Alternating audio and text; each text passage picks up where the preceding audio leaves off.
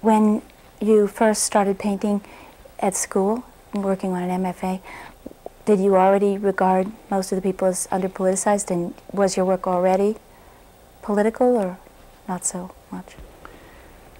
When I was on the MFA program at Yale, I was really, I felt I was increasingly uncomfortable with my situation, which increasingly, with respect to my history background, I experienced as privileged. You know, the people I was started to mix with, it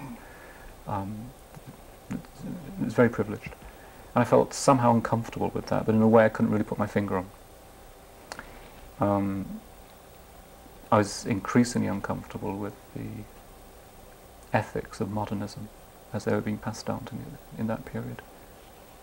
The idea that the artist once he or she closes the studio door behind them, they simply commune with the tradition of art, you know, with art history. And this was in the late 60s?